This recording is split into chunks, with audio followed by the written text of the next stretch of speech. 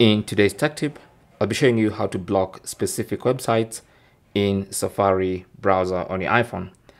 So let's go ahead and tap on settings. Under settings, scroll down to screen time, tap on that.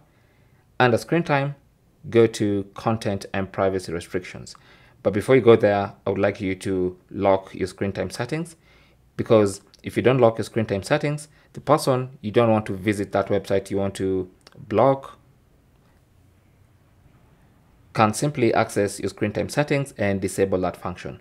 So I'm gonna lock my screen time settings, and I'm gonna use a passcode for that. So enter a passcode and then re-enter that passcode, obviously a better passcode. And then once you do that and skip, now you'll have a password for screen time settings. So now then you can go into content and privacy restrictions and then go to App Store, Media, Web and Games, tap on that, and then go to Web Content, tap on that. You can see by default everything is unrestricted. So what you want to do is come here and select limit adult websites. It doesn't have to be adult really. You can just select this and add the adult websites you want to limit.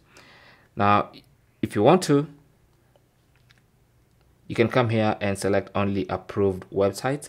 So you're gonna have to create a list of approved websites, but since we're blocking, we're going to choose the option limit adult websites. So tap on that, enter the screen time passcode, the correct one, and then now you can add websites in the never allow section.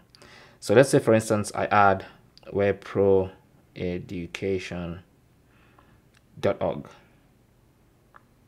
for instance, okay, and tap on done. You can see webproeducation.org has been added to never allow section.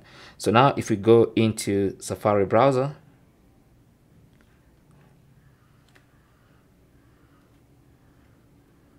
and try to go to that website,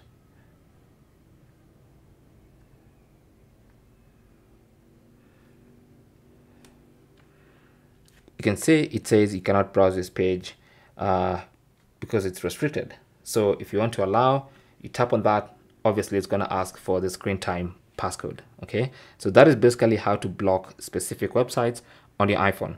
Now the only caveat to this is that it only works on Safari browser. So if you have any other browser, then you have to use that particular browser's mechanism to block specific websites. This only works on Safari browser, the default browser on your iPhone. Thanks for watching. If you have any comments or questions, feel free to leave them down in the comment section. If you found this video useful, don't forget to leave a thumbs up, possibly also subscribe for more tips, and I will talk to you in the next one. Good luck.